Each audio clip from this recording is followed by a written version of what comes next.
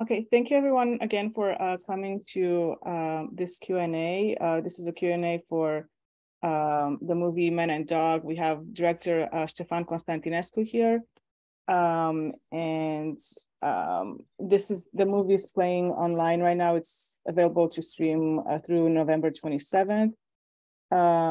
We are happy to have the director here. Unfortunately, we don't have the lead actress, but this meeting will be recorded, so anyone who was not able to make it today, they can watch the recording later.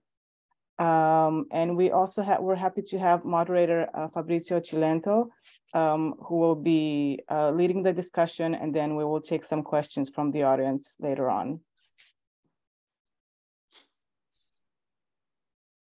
All right, thanks everyone, and I just want to say it's a big honor to be here, and I wanted to break the ice maybe by acknowledging that we are talking from different locations. I mean, Central PA, Sweden, Romania, and so I wanted to ask Stefan if, you know, to begin with,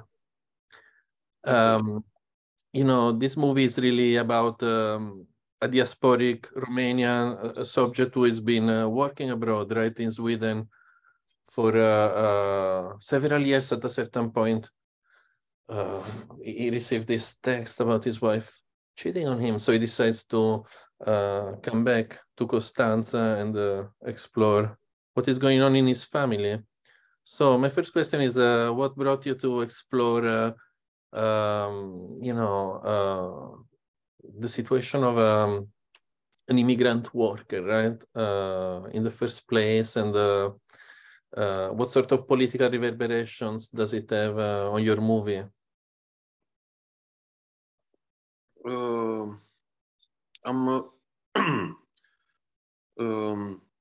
Deci, în prima fază în care am scris scenariul, partea politică era mult mai bogată. So basically, in the time from when I wrote the screenplay, the politics part was much richer. Și erau mai multe fonduri, adică în momentul în care am aplicat, de exemplu, la fondul din Suedia, ei erau interesați tocmai de componenta asta politică, socială a filmului. And when we applied for funding with Sweden, they were very interested in this side, this political side of the movie. Scenariul a vrut altceva, adică scenariul s-a dezvoltat într-o altă direcție și eu sunt loial operei sau lucrării la care lucrezi și atunci am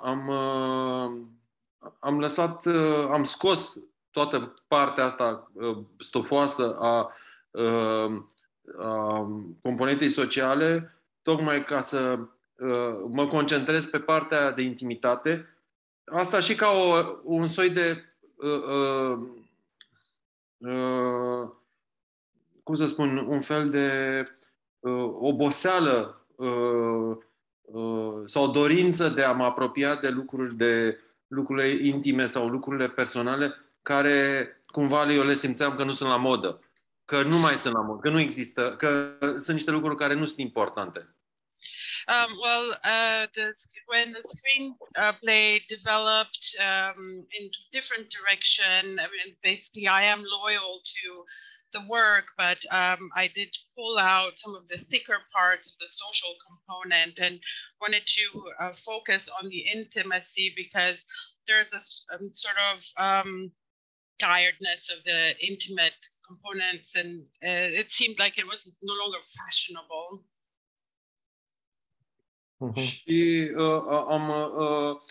am scos partea socială, am lăsat-o cât am considerat că este necesară pentru a crea un context și m-am concentrat pe intimitate și pe intimitatea aia în care, cum să spun eu, unde ești cumva a treia persoană în pat sau a treia persoană în dormitor. Nu în pat, pardon, în dormitor.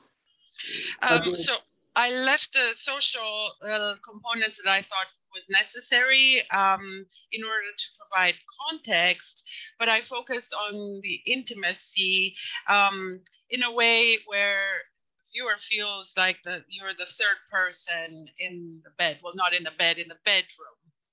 Yeah. Thanks. No, that was my sense, because definitely the movie pushes, you know, it's really an intimate, minimalist, existential drama. And, you know, following up on what you just said, one of the most impressive aspects that personally I enjoyed visually is your use of architecture and location. So I saw that there's such a rigorous work on the use of interiors particularly. And sometimes the spaces are, I mean, a lot of the scenes are taking places in apartments that sometimes are pretty claustrophobic, and they're full of mirrors and reflections. And, you know, I wanted to ask you a little bit of, you know, what's your philosophy of shooting? How do you manage to do this work on interior shootings, you know, particularly all the intimate scenes in the apartment between the couple? And how do you manage the set with the act? Am lucrat, operatorul care a filmat sau directorul de fotografie care a lucrat la film a fost Alexandru Solomon, care vine din lumea filmului documentar, dar eu știam că el are cum să se cheamă asta, o slăbiciune pentru arta modernistă, pentru imaginea modernistă, pentru experiment, de fapt mai degrabă pentru experiment decât pentru arta modernistă. Da? Well, sorry about that. There's an echo. I worked with the director, with the operator, the director of photography, Alexandru Solomon, who comes from the documentary world, and knew a weakness there for, I have a weakness maybe for modernism, but or for the modernist art, but actually rather more than that for the experimenting. Și chestia asta m-a făcut să caut, adică eu, în general, eu când lucrez cu cineva, îl scanez foarte bine și știu ce poate omul ăla și ce slăbiciunile și părțile bune, și am încercat să construiesc în direcția asta puțin, dând cumva filmului tot felul de referințe de genul fovist, ca cromatică, uneori cu contraste puternice, cu oranj și albastru, sau cum se cheamă, suprarealist, cu visul și pădurea. Niște lucruri pe care cred că dacă aș fi lucrat cu un alt operator, aș fi găsit alte lucruri. Aș fi construit lucrurile puțin altfel. Adică am construit lucrurile, eu construiesc lucrurile și pentru actori, adică pentru actorii cu care lucrez și pentru echipa cu care lucrez. This made me search, and in general, when I work with people, I scan them thoroughly, so I know their weaknesses, their good sides, and I built it a bit in that direction. With references, Fovist references, and using contrast and chromatics like orange and blue, and a surrealist bit with Dream in the Woods. And something else, when I make movies, I make them, I keep in mind not only the actors, but also the team that is participating and working on this movie. Thank you. Iar spațiul a fost o chestie care pe mine m-a interesat foarte mult. Din cauza asta noi am folosit niște obiective Lomo din perioada sovietică, niște obiective sovietice care creau cumva starea asta de claustrofobic. Și spațiul, bineînțeles, a fost ales în direcția asta ca să fie un spațiu închis, pentru că era ideea să fii cât mai mult în capul lui Doru. So the space that was interesting was Lomo, basically full of Soviet objects, and from seeing it from that lens, and wanting to create a sense of claustrophobia in the space and going in that direction. The idea was to spend a lot of time basically in Doru's head. Thanks, that's great. So on this purpose, I looked at your short movies, the movies you Prologue and Family Dinner. And I see a lot of consistency in this sort of experimentation that you do with interiors. And I wanted to ask you as a filmmaker, you know, how did the passage from the shorts to Full Feet your work for you, working in 2 countries, and how do your more experimental work with the shorts, the short format, informed your Full Feature? Am încercat în fiecare scurtmetraj, am făcut 4 sau 5 scurtmetraje și la fiecare scurtmetraj am încercat să experimentez niște lucruri pe care mi-au întărit sau mi-au lămurit în ceea ce privește, cum să spun eu, direcțiile artistice și nevoile pe care le am în momentul în care voi face un lungmetraj.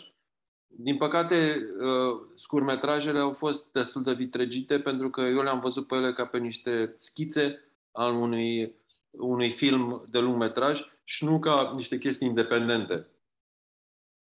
I've made 4 or 5 short films, and there was an experimenting part that solidified, or rather clarified, the artistic direction and the needs that will be given for a feature film. So in that sense, they were more sketches for a feature film rather than their independent own life. Mm-hmm. The movie opens during, you know, in the opening scene, there's when the protagonist Doru travels, we see, you know, the COVID environment. Is it something that is part of the screenplay, or did you really, you know, start the production of this movie during COVID? Pe mine, din punctul COVID-ul, puțin m-a ajutat. Adică m-a ajutat în sensul că pe cât m-a încurcat, m-a și ajutat. Adică faptul că am primit 4 luni, din momentul în care noi ne-am hotărât să filmăm și am primit 4 luni de lucru, atunci alea 4 luni au fost cumva bonus pentru mine și am lucrat la detaliu. So COVID helped in a sense. It was in a way on one hand and helped on the other. And when we decided to film, then we had 4 months to work. So I took that time as a bonus time to work on details. Iar COVID-ul mi s-a părut important pentru că era momentul de istorie mare în contrast cu istoria intimității, cu istoria din dormitor. Și asta mi-a servit situația, faptul că a apărut. So COVID was important because it had historical importance, and also importance on its impact on intimacy and in the bedroom. So it was serving from that perspective. So talking about the intimacy and the interpersonal dynamics at work in the film, I was another thing I was impressed with is how you incorporate like the digital media world into the cinematic world, and it's something like I mean, I feel it's really effective how, I mean, you know, the whole drama starts through a telephone message, but there's the daughter of Nicoletta in the movie who manages her Instagram page to promote her work on Instagram. So it seems like social media impacts the life of the protagonist in multiple ways.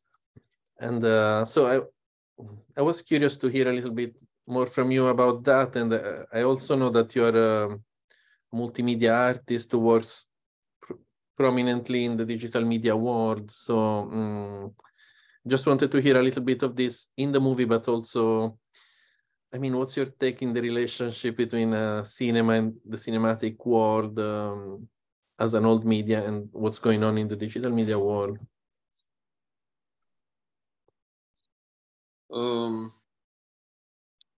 Pentru a crea o confuzie și mai mare, adică am folosit toate elementele astea pentru a-l face pe Doru nesigur, înstrăinat, cumva pierdut chiar în propria lui lume, în propria lui casă. Tehnologia, lucrurile, totul cumva trebuia să-i fie străine. Și atunci lucrul ăsta, drona care apare, tot felul de lucruri care apar acolo, cumva trebuia să-l facă pe el, tu ca privitor să-l simți pe Doru cumva rătăcit în lumea aia. To create a bigger confusion, I use all these elements to point out his insecurity and the fact that he was lost in his own world, in his own house. And for instance, using the drone, that to help illustrate that he feels lost in that world. Mm-hmm. Yeah, that's definitely sense of dispersion of the digital media. Yeah, the sense of confusion. Yeah. And pentru cumva eu l-am văzut pe Doru un om cumva rămas în anumite concepte, în un anumit tip de mentalitate, în timp ce Nicoleta îi povestește de V60, de nu știu, tot cafele, lucruri moderne. La fel Instagram, fotografii, lucruri pe care Doru nu că nu le cunoaște, dar nu s-a adaptat lor. In a sense, Doru is a man left in an older frame of mind and older mentality. When Nicoletta tells him about B60 and these things are these are modern things, and it's not that they're foreign to him, but they are. They're the Instagram and the photos. He knows about these things that has not really adapted to them. Yes. În ceea ce mă privește pe mine și interesele mele legate de noile media și de tehnologie și așa, mi se pare că eu niciodată nu am fost interesat într-un mod deosebit de lucrurile astea, doar în dorința de a mă putea exprima într-un proiect sau în altul. Din cauza asta sunt proiecte pe care simți nevoia să-l execuți, să-l faci într-o formă de, nu știu, carte, de exemplu, sau o pictură sau un film. La fel este și cu mediile, adică n-aș putea să spun că lumea digitală mă fascinează, ci pur și simplu e o nevoie de a lucra cu ceva și atunci iei chestia aia pentru că din punct de vedere financiar poate funcționa. As far as I'm concerned, the new media and technology and my interest in it, I've never been interested in it particularly, but to express myself within projects, one project or another. One does it in the format of a book or painting or a film. It's the same with media. The digital fascination goes as far as the need to work with it, and considering financial, taking financial considerations in also for my work. Great, thanks.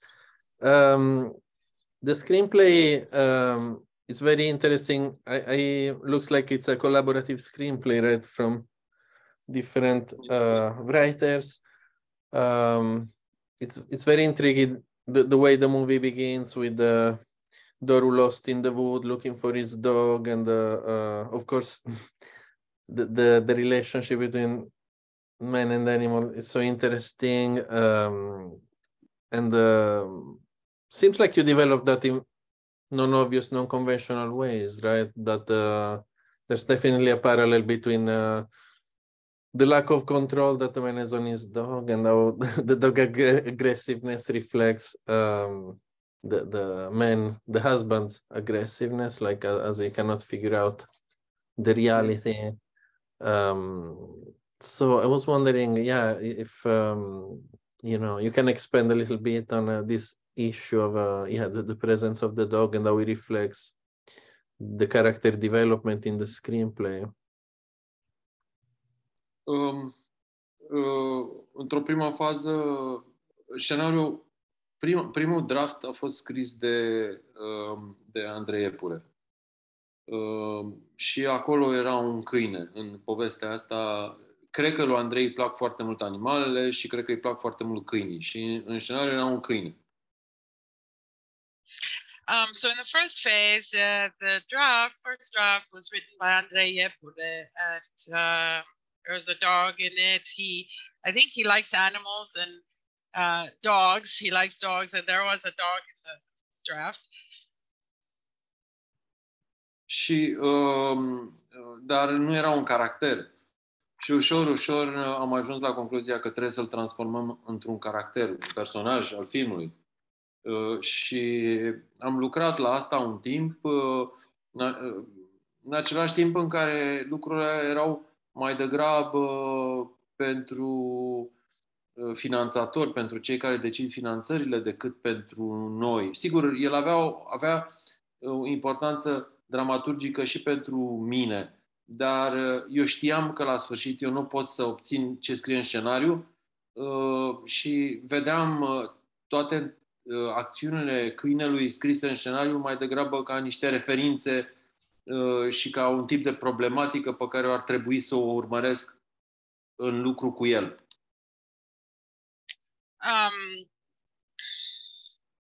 At the same time, it didn't start out with him being a character in the movie. It just slowly developed that way. And in the end, it became a character in the movie. And at the same time, there was not as much for us as it was for the financing entities of the film. And in terms of his dramaturgical importance and the actions from the screenplay, they turned out to be more references for me to follow, and this problem or this topic to explore this topic that way. Mm-hmm. Thanks. So a question I had for you is, last year there was the 20th anniversary of the Romanian New Wave as a cinematic movement. You know, the first film is considered Stafendo 2001, and so there were a lot of celebrations among film scholars. I was wondering, how do you relate to that movement? If you feel any sense of belonging, or if you feel a sense of estrangement from that, or in general, it seems to me that you are a global director who also grew up with international visions. So if you could tell us a little bit more about your references and directors that inspired you, and yeah, your relationship with the Romanian New Wave as a movement? Păi, în primul rând, eu sunt prieten foarte bun cu Cristi Puiu. Noi ne cunoaștem, cred că din 87 și de atunci ne-am împrietenit, am desenat și am pictat împreună, am expus împreună la Lausanne prin 90.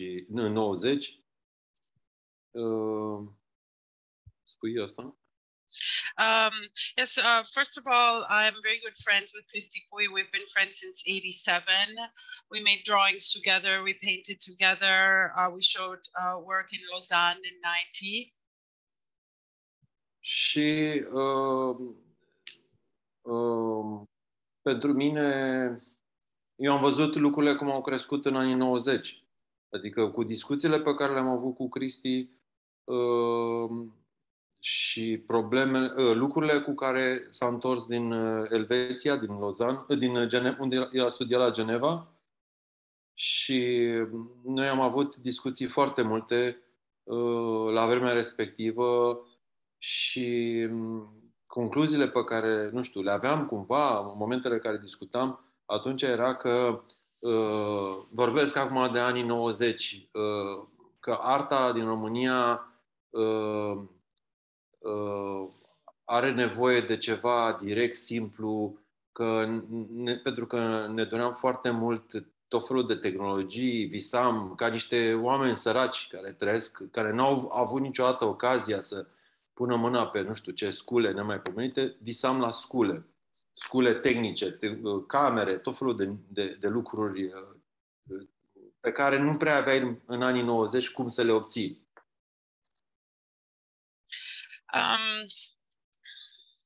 For me, I saw the growth of that took place in the '90s, and Cristi Pui and I had a lot of discussions. We talked a lot, and also about what he brought with him from Lausanne, and actually he studied in Geneva, and we talked a lot back then. And the conclusions of these conversations in the '90s for us was art in Romania needs to be direct and simple, but our dreams were always directed to tools and technology, the dreams of poor people who have never had the option to get their hands on this more sophisticated cameras and just generally technologically speaking tools, because that was not possible for us in the '90s. Și concluzia era că, adică un lucru important era să renunți la dorința asta de om sărac care vrea ceva și să te concentrezi pe a spune lucruri foarte simple, cu mijloacele pe care le ai. Așa cum făcea cinematograful italian sau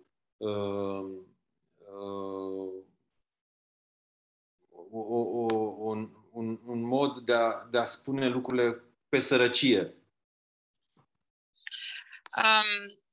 And the very important conclusion was that we needed to let go of this desire harbored in the heart of a poor person, out of our poverty, to let go of the desire for the technology and to focus on telling a story as a very simple thing, similar to Italian cinema's storytelling in such a way.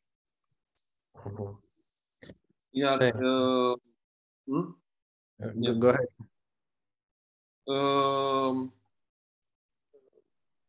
Sigur că discuțiile din momentul în care Cristi a făcut Marfa și banii au mai durat încă probabil 5-6 ani, 7 ani. Adică lucrurile țin minte că s-a lovit de foarte multe probleme la momentul respectiv. Și până la urmă a apărut acest film care a fost Marfa și banii. Care cumva era, îndeplinea cumva ideile și întreg conceptul ăsta de a lucra, de a spune poveste cu mijloace extrem de puține și de a spune poveste puternică cu mijloace puține. Asta în momentul ăla, adică pe mine m-a surprins foarte mult Marfa și Banii în momentul în care a apărut la vremea respectivă și cred că a fost un moment important. Adică noul val s-a născut atunci, după părerea mea. Of course, within these talks, Cristi, when he made Marfa și Banii, which was translated into English, Stuff and Dough, there are 5, 6, 7 years working with this problem at that time that we wanted to, that we ended up fulfilling the ideas or this concept of telling a story with extremely little means. And when he made Marfa și Banii, or Stuff and Dough in English, it took me by surprise, and there was an important moment, and to me the new wave was born at that moment in time. A fost o surpriză pentru că eu nu credeam că lucrul ăsta se poate întâmpla. Nici nu credeam că poate să fac un film. Mi se părea la momentul ăla imposibil să faci film sau să intri în lumea asta a filmului. It took me by surprise because at that point in time I didn't think it was possible, or that it was simply an impossible task to step into this world of movies. Și cumva era un reflex al epocii unde tu ca copilaș mic nici nu puteai să te gândești că ai putea să faci așa ceva.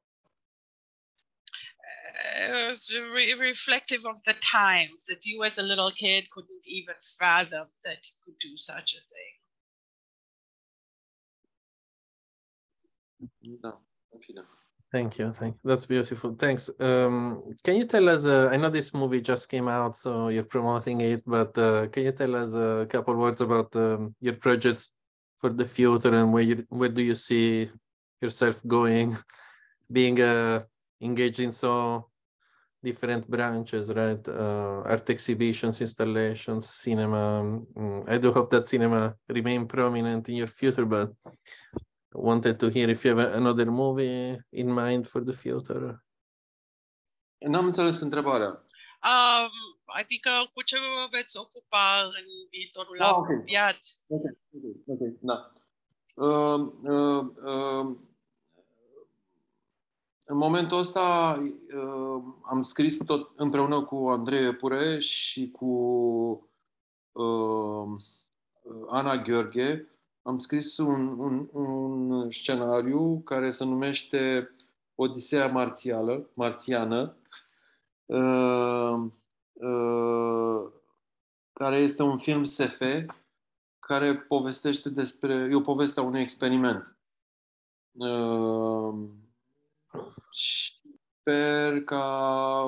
Sper să-l pot face. Sper să-l fac, nu știu, la un moment dat.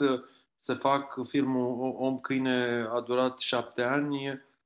Ar fi minunat dacă aș putea să-l fac pe ăsta mai repede. Dar rămâne de văzut dacă se va întâmpla mai repede sau nu. Asta legat de film. I wrote a screenplay together with Andrei Epure and Ana Gheorghe.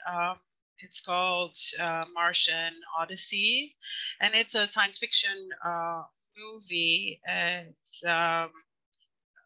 and I'm hoping that it will come together. The story is about an experiment, and I hope at some point we will make this movie. And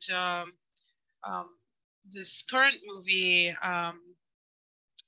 that Man and Dog took 7 years to make, and I hope this science fiction movie we're planning on will go faster, but we'll see. Oh, great. So yeah, I have a couple. Oh, go ahead, sorry. O singură chestie mai îmi doresc, pentru că la începutul, nu știu cum să spun, la începuturi, când am început, când studiam, mă gândeam că va veni un timp în care poate o să mă întorc la pictură, pentru că mi se părea că n-am timp să mă ocup de lucruri de genul ăsta, pentru că vreau să fac alte lucruri.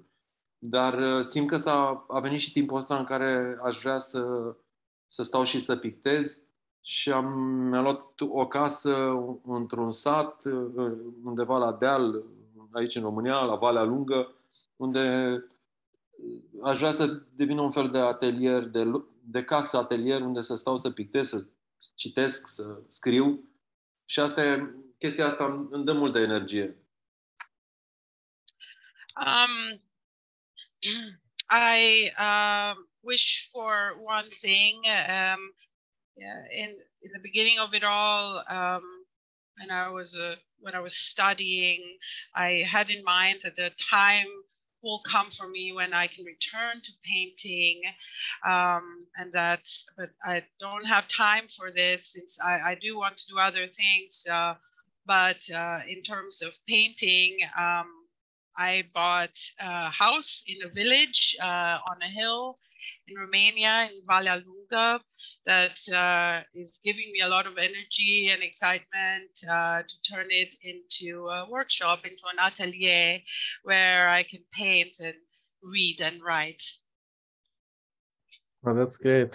Talking about houses, in your movie, there's in Men and Dog, there's this theme of at a certain point an unfinished house, or there's this project that Doru has of building this house, which is, I mean, I was wondering if it's another construction, the theme of architecture in the film and the importance it has in the film. Does it have any allegorical meaning? I don't know, you can read it in every possible way. What is the unfinished business there? Romania itself? Is it a personal struggle of the protagonist? Is it the family, metaphor? Or, is there something we should be reading into that detail of the screenplay? E vorba despre casă, despre ce vrea să construiască? Is this about the house that he wants to build? Yes.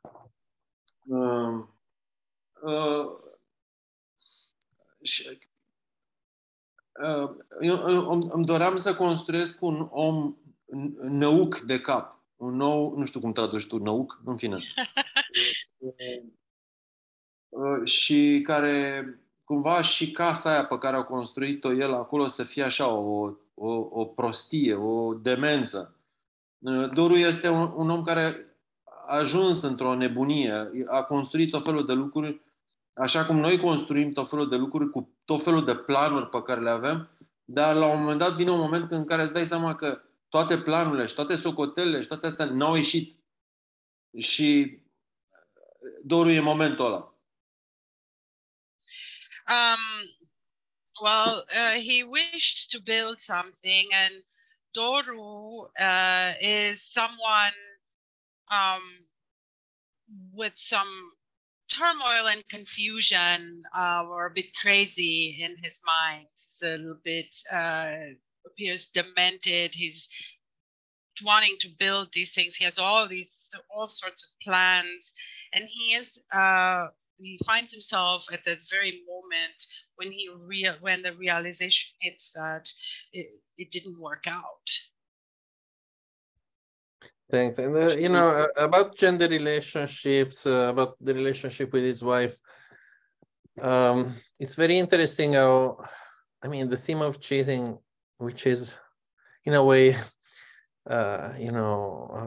so common in many movies, but the way it is developed is so interesting because the fact that Doru is also been unloyal to his wife, right? It's something like, we don't know much about, this is how the film works, right? You need to be an active spectator and reconstruct the past of these characters. But there's kind of a power struggle in this couple. At a certain point toward the end, seems like the fact that he has cheated on his wife adds so much weight on the decision of his wife to do the same. So looks like there's a power struggle in this couple, and toward the end I ended up wondering who is the victim and who is the perpetrator. Are they both perpetrators? And how do you see the gender dynamic and the power dynamic in the couple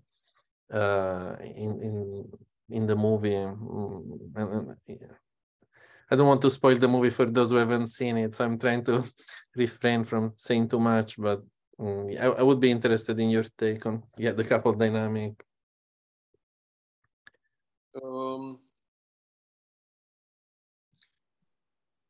Cred că la început, atunci când Doru a luat hotărârea să plece în Suedia pentru a strânge bani, pentru a lucra și a reușit să strângă bani pe care să-i trimită în România, cu care să-și întreține familia și să construiască o casă, lucrurile cumva s-au transformat în timp. Așa cum se transformă lucrurile. Nimic nu rămâne bătut în cuie. Poate doar mintea lui a rămas cumva bătută în cuie la momentul respectiv, că el se duce, pleacă în străinătate, se sacrifică pentru familie. I think in the beginning, when Doru decided to go to Sweden and work and save money and send money to Romania to support his family and to build this house, this plan in time transformed itself as things do transform themselves, and nothing is set in stone, but his mind is set at that point in time to make that sacrifice. Noi vedem pe Nicoleta care are 2 joburi, care nu pare a avea probleme economice, are grijă de copil, de Liza, dar cumva Doru a rămas în proiectul ăla de început, în care consideră că el face un mare sacrificiu să țină familia. Cred că lucrul ăsta se întâmplă de foarte multe ori, în toate cuplurile, nu la modul ăsta. Dar e o chestie care lucrurile nu se discută, nu se upgradează automat. Nu e ca un computer sau așa care primește upgradări și tot lucrurile funcționează mai bine și e un program nou. Nu. El rămâne cumva prins într-o poveste veche, ea e într-o poveste, lucrurile s-au schimbat, au trecut 4 sau 5 ani de când el e plecat acolo și într-o dată descoperim că e o bubă acolo.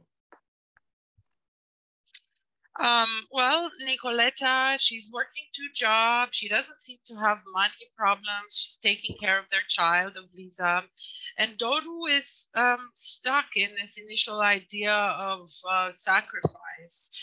And this happens often with couples. As the situation is that a person is that this relationship is not a computer that is getting upgraded regularly, and now it works better and it's new, and he's stuck in this old story that initially formed when he left to go work and start this plan 4 or 5 years back. Și noi vedem povestea unor oameni care se întâlnesc dintr-un motiv anume, unul clar, pentru că planează un semn mare de întrebare pentru Doru dacă soția lui îl înșală. Aici mai e o chestie, că el măsoară și cu dublu măsură. Adică el a avut o relație sau pare că are în continuare ceva cu Simona, dar Nicoleta nu e ok că s-a întâmplat ceva. Și asta e o altă chestie pe care noi întotdeauna, adică se întâmplă să fim prinși în logica asta. Adică, pentru că întotdeauna ai toate circumstanțele atenuante în ceea ce te privește pe tine. Tu știi de ce ți s-a întâmplat, tu știi care e chestia. Dar ceilalți, dacă fac chestii de-astea, e foarte nasol, e foarte urât. See, in the story, when they meet, it is very clear. Well, for Doru, there is the question of the cheating, and he applies a double standard there. He is still seeing Simona and had seen Simona before, and that's not okay. And the logic is that the person in question sort of applies mitigated circumstances to themselves, but not to the other person. So, and I have a last question then. I don't know if Otilia, sorry, do you want to open the debate a little bit with the participants? Or? Okay. But my last question would be, you know, sexually speaking, considering the movie of the theme, sexually speaking, the movie is very clean, almost castigated, right? There is a lot of talking about sex, but, you know, in an American movie, you would have a flashback scene with maybe a spicy sexual encounter. But, you know, I was wondering, yeah, the way you portray sex, it's mostly taught, you know, is the woman confessing, you know, there's this confessional scene in which you never know if she's telling the truth or not, or if she's inflating details, exaggerating to make her husband jealous. So, you know, how did you approach sexuality, and what was behind the scene of, in a way, doing a movie about cheating, but in a very minimalist, castigated mode, so to speak, compared to other movies on the same theme?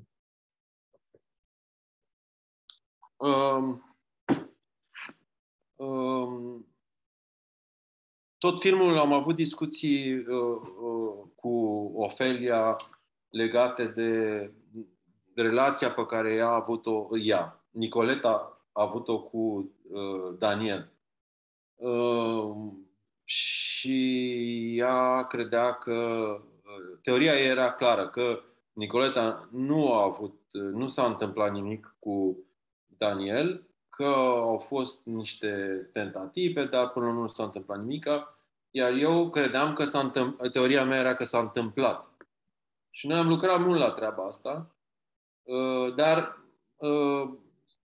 mi s-a părut bine ca lucrurile să nu fie explicate, pentru că mi se părea important ca fiecare om cu propria experiență să poată să-și explice toată situația.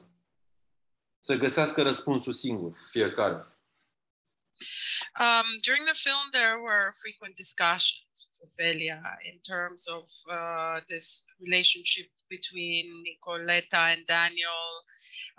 The theory was that nothing happened with Daniel, but that there were some attempts. And then there were, in theory, the idea that, we worked on it a lot and talked about it a lot. And I thought initially that my theory was that something had happened, but with all these discussions, I thought that it would be good to not offer an explanation and to offer the opportunity to the viewer to come up with their own theory and their own conclusion about it, also based on their own experiences. Iar mărturisirea pe care Nicoleta o face, mi se pare că vine pe fondul în care Doru își dorește adevărul. El tot spune că vreau adevărul. În momentul în care vrei adevărul, poți să-l duci și eu cred că Nicoleta îi spune adevărul, cel puțin la început.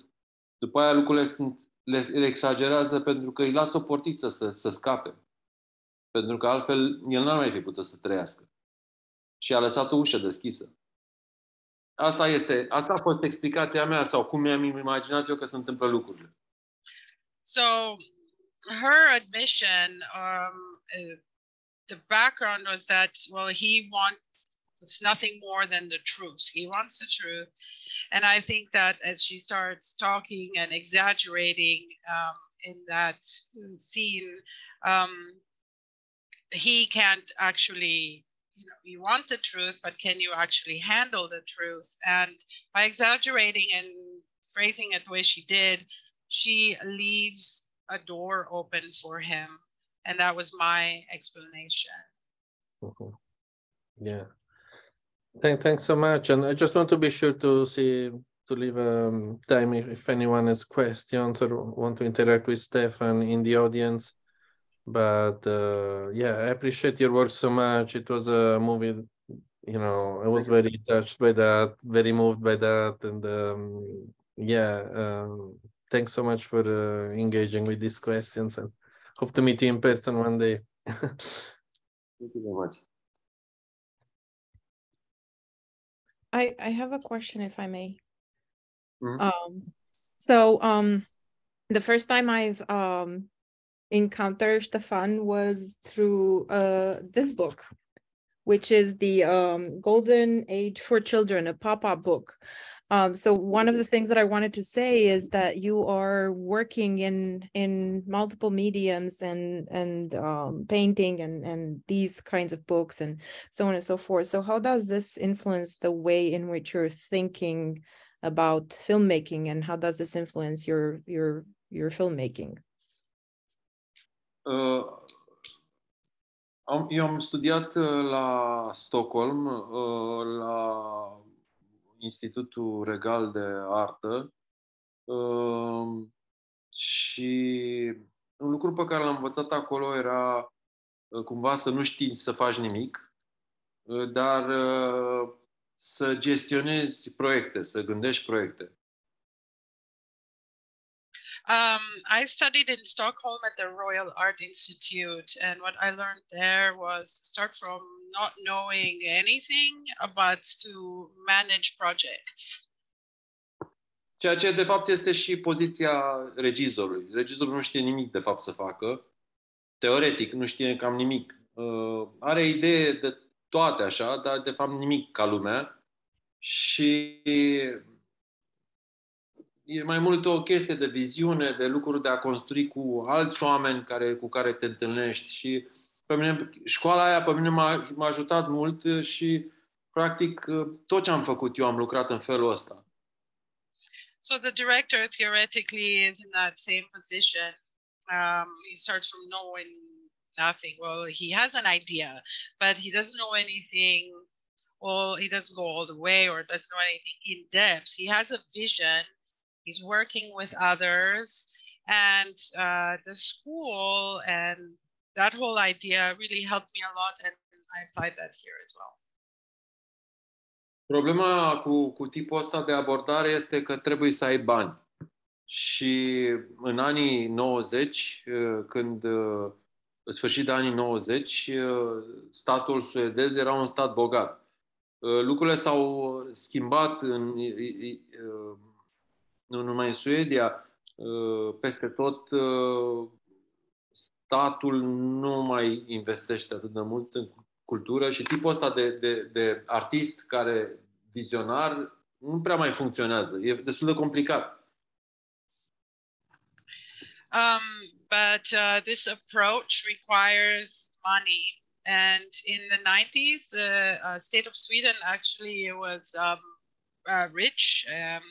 And things have changed, though, since then. And states don't really invest money into culture anymore. So the idea of the visionary artist is sort of at its end and has become more complicated. Da, în fine. Pentru mine, oricum, mecanismul ăsta funcționa foarte bine. At any rate, this mechanism worked really well for me. Thank you. Thank you. Stefan, if I may, I have a very short question.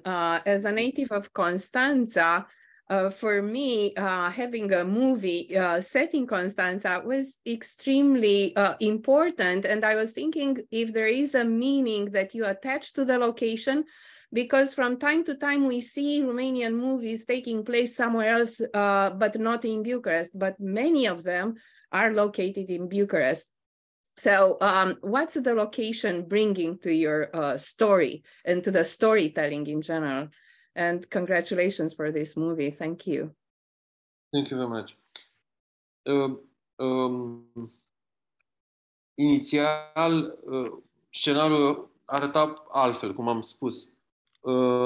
Iar în faza aia erau importante cele două locații. Mi se părea important să fie o poveste de dragoste între două porturi. Un port către vest și unul către est. Unul la Constanța și unul la Göteborg. Chestia asta s-a pierdut în timp.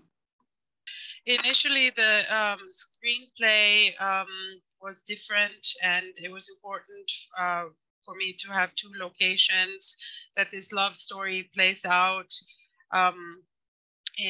in a story where there are two ports, the Constanța to the east and Göteborg west. But this notion got lost on the way. Question. Mulțumesc for your time. I was just curious, it's a trivia question. How did you get hold of Mike the Headless Chicken? There's a story, the part where the daughter is reading the text. My mother's from Fruita, Colorado, and some of my cousins knew the people that owned Mike the Headless Chicken. And I wondered, how did you find out about that? Cred că am citit povestea undeva pe Facebook și mi-a plăcut mult și pentru că mă gândeam că Eliza e un om care stă mult pe Facebook și se uită la astfel de lucruri, ar fi putut să găsească un astfel de material. În același timp mi se părea că poate să funcționeze ca o metaforă apropo de dorul care e cu capul tăiat.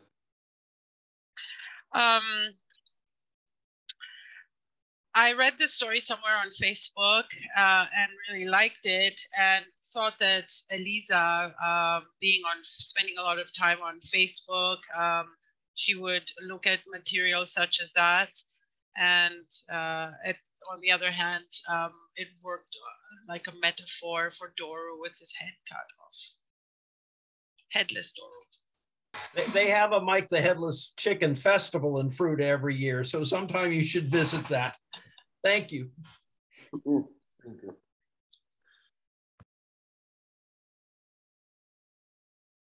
Thank you, everyone. I think if we don't have any more questions, we can wrap this up. Thank you again, Stefan, for joining us, and also Fabrizio for moderating the discussion. It was really great, and I think we all learned a lot about the process, and it's always such a joy to kind of understand and learn more about the stories behind each movie. So thank you, everybody, all the audience, for joining us. And once again, the movie is available to stream through November 27th online. This is the 9th edition for the Romanian Film Festival Seattle, and the 2nd edition for the Romanian Film Festival Arizona. So I hope you'll continue to watch the movies. We have more great Q&As coming up this week and next week. So please join us for those, so we can talk to directors and learn more about the movies. And thank you also to Ioana for providing us with the translation. My pleasure. Yeah, thank you. Thank you very much. Thank you. And congratulations again. See you. Thank you very much. See you. Bye-bye. Thank you. Bye. Bye. Bye-bye.